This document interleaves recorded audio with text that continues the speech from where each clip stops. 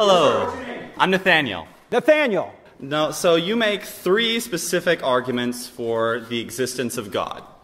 A creative argument, an argument for design, and an argument for morality. I first off would like to try and take down the argument on morality.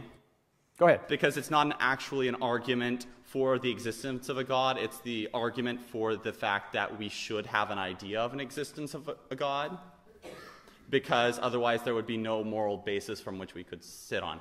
And I disagree with that because I feel that humans are inherently altruistic and moral. Okay, all right, stop there for just a second, Nathaniel. What do you mean by altruistic and moral?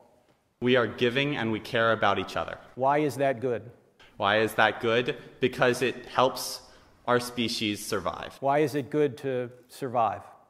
Because then we can propagate and move on as a species and continue to exist. So why is that a good thing? Who said? Why is that a good thing? Yeah. Because that is what it is. Well, that's an is. That's not an ought, though. Stalin would say, fine, Nathaniel, I'm going to survive by killing you and taking your stuff. Why is he wrong? Because Stalin would have the initial urge not to.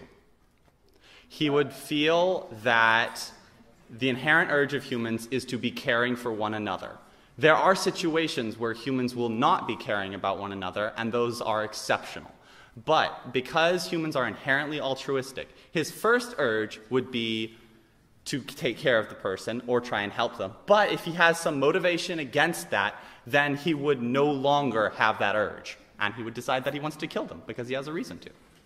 Well, again, I think you're begging the question as to what altruism is. Why is taking care of others a good thing if there is no God? That's your opinion. Is there an external referent, an authoritative, unchanging referent that you're getting that opinion from, which makes it objective, or is it just something you feel? Humans, so if you take it from the stance that this is something that is consistent throughout humanity, that we care about one another, then we could superpose that as a moral impulse that we have. Okay, let me agree with you. I think we do have a moral impulse. And that's exactly what C.S. Lewis said in The Abolition of Man, when he looked at all the diverse cultures and he said, they agree on basic morality. Now, how do you explain that basic morality? Well, there's maybe different ways to explain it, but some will say that's because God has written it on our hearts. But the issue isn't how we know it. The issue is, why is altruism, as you put it, or caring for one another, a good thing? Who said? It's not necessarily who said, it is what is. We are altruistic. There is no need for someone to say that it is a good thing. It is what we are. But if Hitler or Stalin comes along and says, I don't want to be altruistic, I want to be selfish and take everything for myself, and if I have to kill you to do that, I'm going to do that, why is that objectively wrong? Because he is not taking care of other people. Who said it's... Where are you getting this standard to this objective standard that you ought to take care of people? Where does that come from if there's no God? So I'm just going to talk about a little example that I know of and some others. So there's three different points I'd like to make. First off, we still exist. If we did not take care of each other as a social species, we would have very, very limited capabilities of still existing. We need to band together. We need to take care of each other. We need to be friendly to one another. That's presupposing that survival is a good thing. Why is it a good thing? And why us surviving? Why not roaches or antelope or black widow spiders? Why do you need the concept of good there? We're still surviving and we're being nice, kind to each other. We are being caring for one another. Forgive me, Nathaniel, but you're stealing the standard of goodness from God's universe to try and make your worldview work. But if there is no objective, authoritative moral standard beyond us, then atheism doesn't work.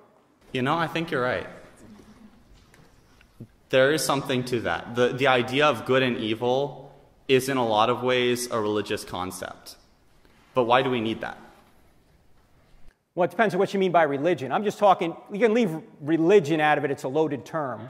Let's just say the source, ontologically, which means the study of being. Where does morality come from? Are you an atheist? Yes. Okay, are you a materialist? No. Okay, so you believe in immaterial reality, that's good. How do you explain immaterial reality if there is no God? Could you define immaterial reality? Oh, let's just take the laws of morality. It's right to take care of people. It's right to love. It's wrong to murder. Where does that come from?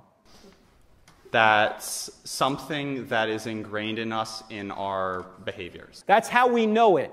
And let me agree with you that maybe there are different ways we can come to know it. If evolution is true, maybe evolution has helped bring it to us. Maybe our parents taught it to us. Maybe society taught it to us. However, my question isn't how we know it. My question is, why is it right to love and wrong to murder objectively? Because, you know, we went to the Nazis and they said, oh, we're just obeying our government. And we said, you had a higher obligation to obey the good rather than your government, and you failed, so you're guilty. So where does this higher standard come? Where does it come from? What is it ontologically? So to some extent, this is an interpretation of, and I'm probably going to screw this up, but this is an interpretation of why we exist. And so we come from a long lineage of life, and so in order to honor that, we must continue to live. And so to be kind is to honor that life that we have. And life is all that we have. Okay, I agree with what you're saying here, but you're importing terms, moral terms like honor and good, into an atheistic system that has no way to ground those moral terms. That's my point. Let me ask you another question. I'm going to ask you the question I said I would ask you. If Christianity were true, would you become a Christian? Yes. Great. If I give you a book, would you read it? I'm a busy person. But if you give it to me, I would take a look. You'll take a look. If you read it, I'll give it to you.